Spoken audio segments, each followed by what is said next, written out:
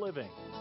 Utilizing today's technology with the best of the past to bring you innovative ideas and up-to-date information for creative lifestyles in today's active world. With your host, Sheryl Borden. Claire, thank you so much for being here. We were talking about how we've all given the dolls, the little dolls, to our daughters or granddaughters, and sometimes I think our ulterior motive is to hopefully inspire them to learn to sew because we want them to. Exactly. And you've done just that. Right. You can take existing clothing and embellish it, or make from scratch using simple scraps of fabrics like this and join two together to make your own skirt. This one was an outfit that they had for a pair of shorts, and took the shorts off, took the belt off, added beads on. Wow, now that looks like the hard part. And actually, this only took about 15 minutes complete sewing time. We did the elastic with the sequins and ribbon foot. This turns her evening gown into an afternoon affair. Mini skirt. And you can see this bead was sewn right on the very edge of the fabric with no stabilizing at all. Wow. And the elastic sewn on with our sequins. I would have and sworn ribbon. it came just like that. It looks like it. Right, no. Okay, and you said your daughter actually made this. Yes, she did. Wow. She made it when she was 9 years old, and she and a girlfriend, they just kept sewing rows and rows and rows of trims, which are done without having to hold the trim at all. And so you're going to show really us nice in a minute for how to children. do that. And then I sewed up the side seam. And I took it from her. And you've kept it ever since, you said. Now she's sewing. And here's another one. This with is another these application where we just take some ribbon, sew some beads on to the ribbon. And this time you actually made the skirt. Right. So we make the whole complete skirt. Oh, she's so pretty. And then here is another where I took the hat off and I added some sequins right onto the hat, the existing hat. And then added this lace to the shirt that they supplied with the doll, and then added the beads onto it, making a little dress instead of Gosh, you could have pants. twice as many clothes to play with. Right. That's what I loved about them anyway, was making the clothes. It's so much fun. And you were talking about the special feet. There's actually two. One's called, let's see, sequins and ribbon and pearls and piping. Right. And they can kind of be used interchangeably, is that right? Yeah, you can use them together or separately. And the good thing is they go on every machine. Exactly. That's great. They adjust to every machine with adapters, and they also adjust, like this sequins and ribbon foot has a guide that you turn it, and it changes the position of the trim underneath the needle. So it doesn't matter what sewing machine it is. Oh. And we just slide trims right into that slot.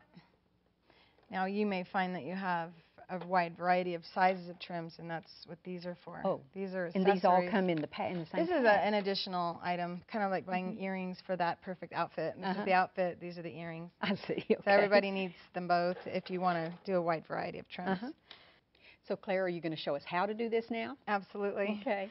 This is the sequins and ribbon foot, and I have our low shank adapter on the machine, which turns this machine into a universal snap-on foot machine. That's why these work on every machine. Exactly. So normally if a person has to screw their foot on, it gets hard, especially as we age. Now you can just screw that adapter on once, and you can just take it off and put it back on as many times as you want. And it will not break. Now Lasts a lifetime, you said. Exactly. And we give you replacements should you do anything to it. We had people drive over them with their car. I'm not sure how that happened. Now this is showing putting the two pieces of fabric or dress or whatever you're making. Here we have a almost completed skirt. We just need to sew the Velcro onto it, and it's a little skirt. To get this, you just take a piece of fabric, and I just cut a random shape and then used basting glue to glue these two pieces to each other. Oh, I see. So that helps to hold it while it's under the machine. Exactly, so no pinning. Yeah, means you aren't going to break your sewing machine needle on the pins. And you just very, very ever so lightly just brush your finger over it and then wait for it to dry. And it's water, it washes away. So if you get any on you or the carpet or the child, it'll come right off. Now I'm going to take and show you how we can slide ribbon right into this tube, and it comes out the back side.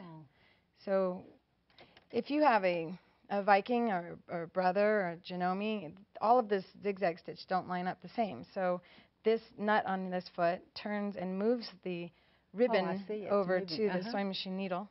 And I have set on it a decorative stitch. However, you could use a double needle and sew both sides down at the same time. Oh, you could. So this is a decorative stitch for those who have decorative stitches. And some of us have lots of those and have never used them. Right. So this might be fun to try.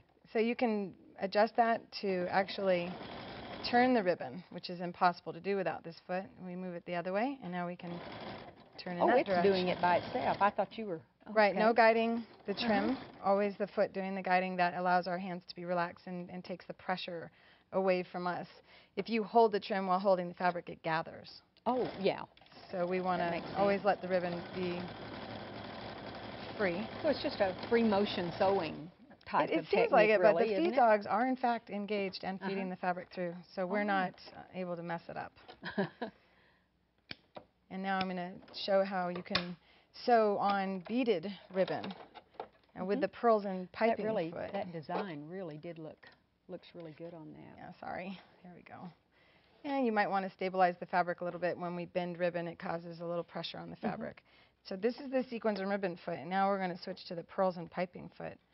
And you're leaving the same adapter on. Right. I actually just put beads on the ribbon beforehand, and then this foot will ride right over those beads, allowing me to also bend the ribbon while actually sewing the beads on it. And so would you recommend doing that first, adding the beads to the ribbon? In this case, yes. It's much easier to sew the beads onto the ribbon and then put it sew the ribbon down rather than try to steer over the ribbon and then sew the beads on. Oh, I see. Okay.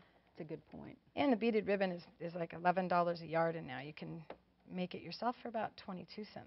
Wow. That's an incentive if I ever heard one. Right, and we're going to use, once again, this is just a standard zigzag stitch on the sewing machine. And in the instructions, I list what stitch length and stitch width, needle to use, needle, thread, bobbin thread, stitch width, stitch length, so there's no guessing. And once again, one finger guiding, never holding both hands. What I notice is that you're not all humped over the machine where we get our back aches. Exactly. So it's very light touch. And then you just keep building this, and after you're done, you could sew elastic onto that, or you can gather up the waistband if you're leery of sewing with elastic or Velcro. You can actually sew little trim on the edge. And the thing you were talking about, like they can accomplish something, it's like cooking. It's instant gratification. Once you do something from scratch, you believe that you can do anything from scratch, and it makes the whole world open up to you. Well, this is amazing, and I love the cost savings. That's great. Right. Well, thank you so much for showing us how easy this is to do. It's my pleasure.